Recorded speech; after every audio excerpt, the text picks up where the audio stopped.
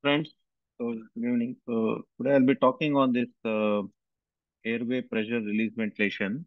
So if you recall, I had done already one video on advanced modes of ventilation. So in that, I had not covered couple of newer modes like NAVA and APRV. So it's a very brief overview on certain principles of airway pressure release ventilation. So not sure how many use this regularly. I have not used this very often. So just go through the salient aspects of this airway pressure release ventilation. This APRV is present in few of the commercially available ventilators like Drager, Revita, Puritan Bennett 840. And in our ICU, we have GE. So we do have APRV mode in that, and we have tried in a couple of patients. So what is APRV? So in essence, APRV is providing differential BiPAP at a high level and at a very low level. So it is a little similar to BiPAP, but there are certain differences which I will talk about. It is a open lung ventilation. So what is open lung? Where you give a high PEEP with low tidal volume in ARDS typically we use. So as the name suggests, it's a open lung. So we give a high CPAP level, and as the indication would possibly strike your mind, since it's open lung, the indication is typically in ARDS or in atelectasis. So it's very easy. So it's a open lung inverse ratio. Obviously, when there is an inverse ratio, there is a CO2 buildup, there is a auto PEEP that happens, and it's pressure control. So this is the characteristics of airway pressure relief. So as the name denotes, there is a high amount of pressure support that is delivered intermittently, and it is time cycled. And then there is a short release of this pressure to a very low pressure. So you give a high pressure up to say 30, which we'll talk about the nuances of this. And then we suddenly drop the pressures to almost zero or maybe up to 5. So there is a differential sort of a pressure that you create that leads to recruitment of alveoli and clearance of CO2. So that is the whole principle. So if you look at this graphical representation, so there is a buildup of pressure during, and so you, up to 30 centimeter of water, then there is a sudden drop. So it can go up to zero, because if you take this as a mean pressure, you drop the pressure to 0 to 5, and this helps in elimination of CO2, and the rise in the pressure, mean airway pressure up to 30, or we'll talk about how do we set the pressures. So that will help in recruitment of the alveoli. So obviously with this effort, by increasing the pressure, you will increase the mean airway pressure, and this increase in the mean airway pressure is helpful in recruitment of the collapsed alveoli. So the indications of airway pressure release ventilation typically would be atelectasis or ARDS or diffuse bilateral pneumonias, where you need good recruitment of alveoli. So that is the principle of airway pressure release ventilation. And it is also shown to reduce the villi, because here you are playing with the pressure. You are not playing with the tidal volume. Villi is ventilator-induced lung injury, where harm to the lung is caused due to the volute trauma, due to the increased tidal volume that you deliver, which leads to over-distance of alveoli, which is not the case in this, because here you are using a differential pressure. High pressure followed by a sudden drop in the pressure up to zero for a very short time. That leads to a differential pressure, leading to recruitment of alveoli and mitigation of villi. So that is the principal characteristic of APRV. And what is its claim? So this APRV was introduced sometime in 1987 or something. It claimed to be useful in management of ARDS because of, especially only spontaneously breathing, because you create a differential pressure and it is like a BiPAP. So there has to be patient's effort. So it will allow the patient to breathe spontaneously in ARDS at a high pressure, and it helps in reducing the asynchrony of the lung. So the synchrony between the patient and the ventilator would be much better, because you're using this in a spontaneously breathing ARDS patient. So what about clinical evidence? So we have a lot of studies, and I will show you. There are two meta-analysis. The most recent one came in 2021. There are at least around 7 to 8 small studies.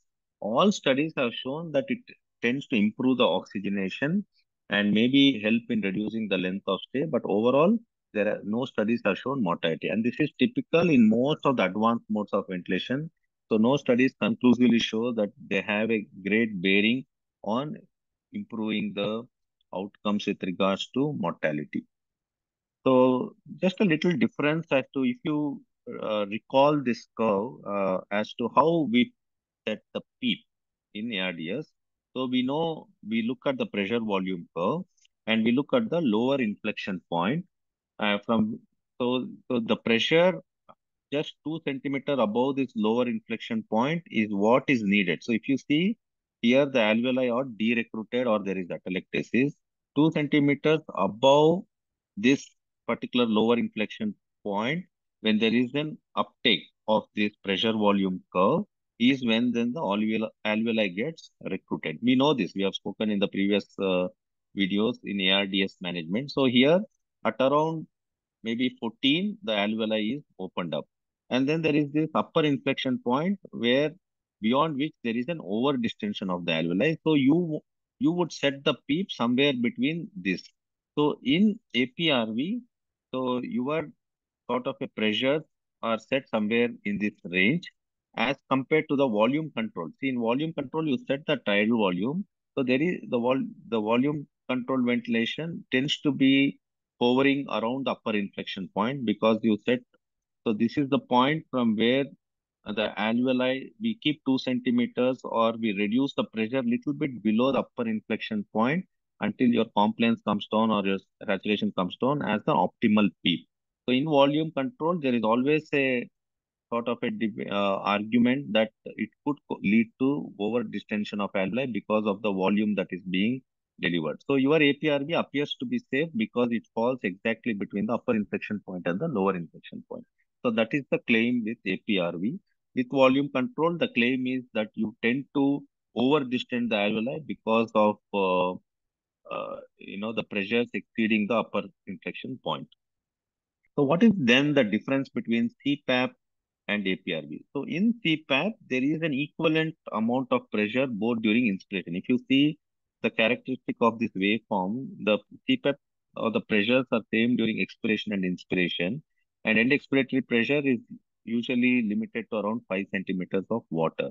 But in APRV, so you take this up to 30 centi. So end expiratory pressure goes up to you increase it to up to 30 centimeters of water where the recruitment of the alveoli happens. And then you suddenly drop the pressure to zero or you for a very short period of time. And this helps in clearance of CO2. So this helps in CO2 removal. So that's the difference. So here the the pressures during inspiration and expirations are the same, but here there is a differential pressure. For the expiration, you increase the pressure up to 30, and then you suddenly get the pressure down to a 0 or up to 5 centimeter, which leads to carbon dioxide removal. So this is the principal difference between the CPAP and the airway pressure release. Then the argument is APRV same as BiPAP? So there are certain differences between APRV and BiPAP. So if you look at this curve, so the green one, what you see is the BiPAP, and the square one is the APRV curve. So the T high is longer in the APRV, and the T low is, I'll talk about T high and T low, is T low is smaller in APRV and it is opposite in BiPAP. In BiPAP, the T high is smaller and T low. So it's exactly little opposite. So the time at the peak is much longer in APRV and the T low is narrower in APRV. I'll just show you the differences in a tabular form. So what are the key differences between BiPAP and APRV? So BiPAP, it is time cycled and the trigger is the time, and so is the case in APRV. It is little similar with regards to trigger. It is time triggered and it is time cycled, both BiPAP and APRV. And the targets are always pressure. Both BiPAP and APRV work on the pressures that you set, and the volumes are determined by the patient. So that remains the same between both BiPAP and APRV. Spontaneous breath, I'm sure every listener would agree that BiPAP, spontaneous patient will be breathing spontaneously and patient is allowed to breathe anytime. In APRV, in addition to patient's own breath, there can be mandatory breaths also that will be provided by the APRV mode.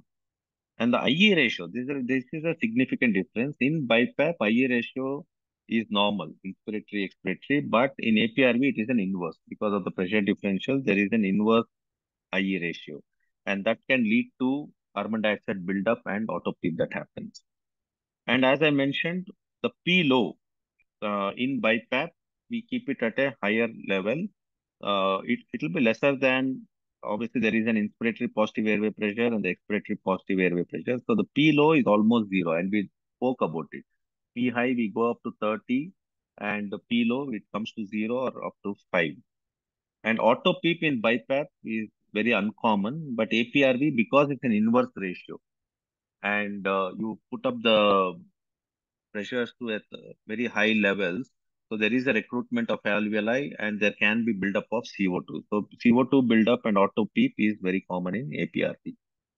Okay, now coming to, we spoke about the characteristics of APRV, which is two differential pressures that you keep. So what are the settings that we keep? So the settings is very simple. So, and this was APRV, I believe, has been asked as a short note for DNB. So it is important to at least remember the salient points. In APRV, there are four settings we do. Obviously, FiO2 we do. Then P high and P low is fine.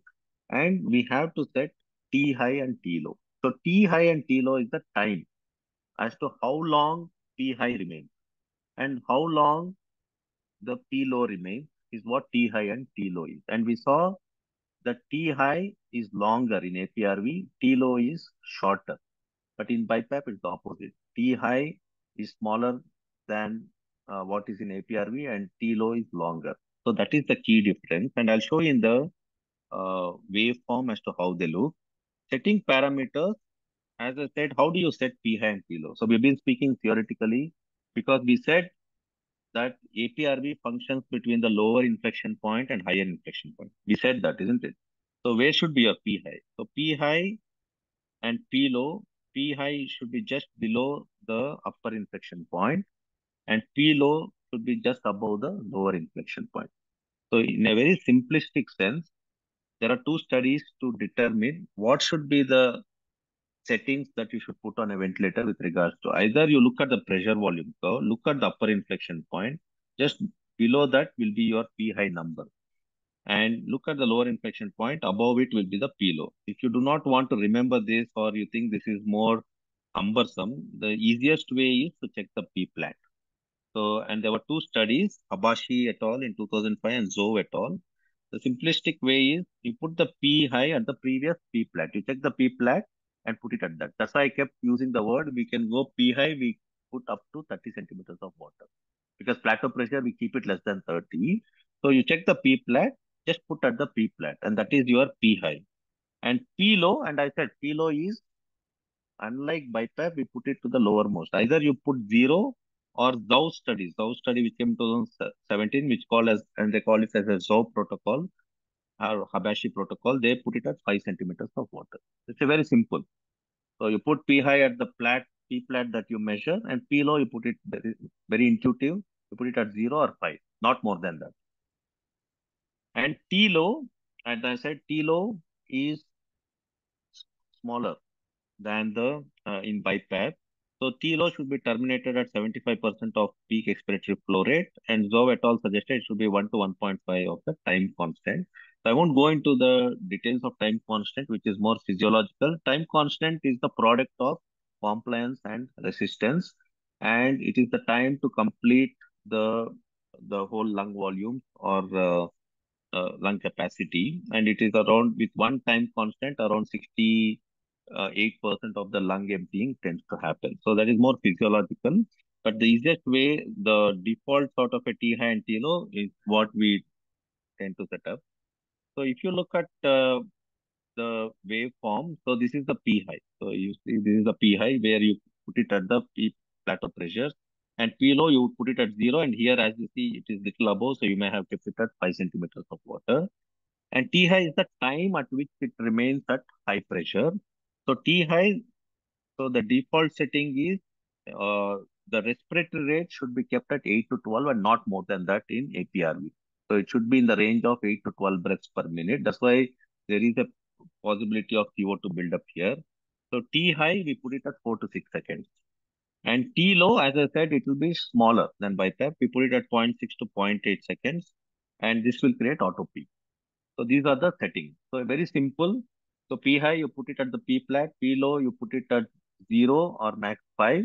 And T high, 4 to 6 seconds. And T low, you can put it at zero point 0.6 to zero point 0.8 seconds to create auto P. But T low should be always smaller.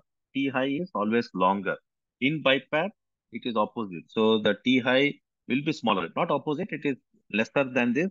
But T low will be longer than what we keep in APRV. So if you write this in exam, I think this is good enough. Write this waveform, put the default settings. I think that would depict that you have a good clarity on the understanding of APRV.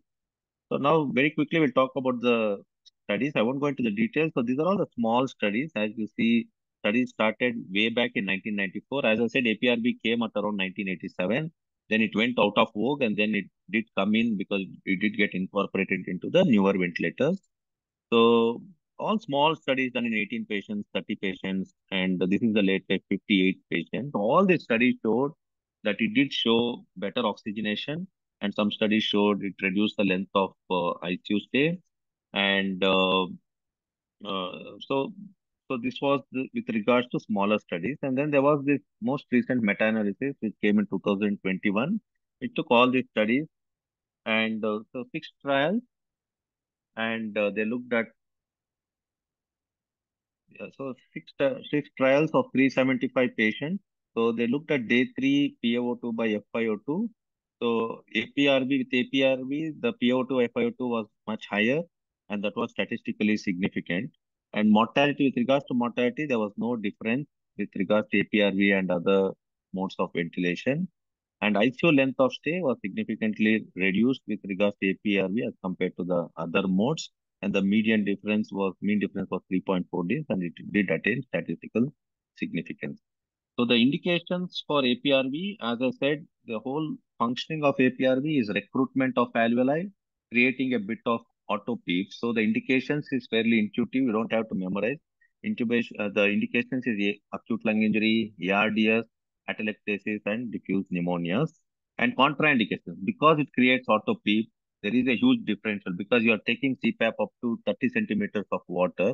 Obviously, COPD, asthma, you don't want auto PEEP. So they are the exclusion. Pneumothorax would be a contraindication, or hemodynamic instability is a contraindication. So if you understand the physiology, you don't need to memorize. So the contraindication is hemodynamically unstable because you are creating an auto PEEP and a very high CPAP. So hemodynamic instability can happen. COPD, severe asthma, restrictive lung disease, you do not want auto PEEP.